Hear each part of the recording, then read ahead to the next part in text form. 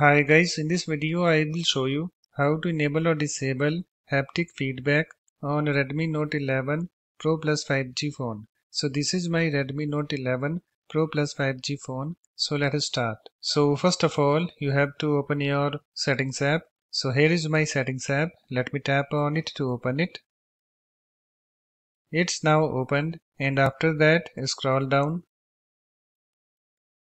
to sound and vibration and then tap on it, and then scroll down to haptic feedback, this section. And in this section you can see here we have this haptic feedback, this option, receive tactile response to gestures and system controls. So to enable haptic feedback you have to enable this toggle button next to it. So to enable this toggle button, just tap on it so that this slider moves to the right.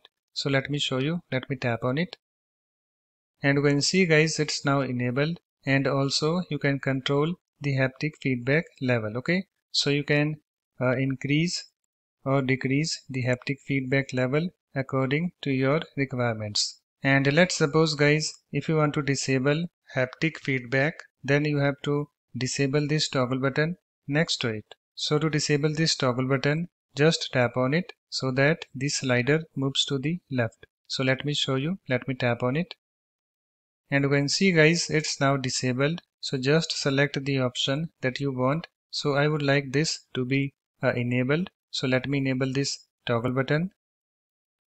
You can see it's now enabled, and I want this much of haptic feedback level. Okay, and after you're done you can go back and close the settings app. So that's it. In this way you can easily enable or disable haptic feedback on a Redmi Note 11 Pro Plus 5G phone. If you like my videos, please support this channel by subscribing to it. Thanks. Bye bye.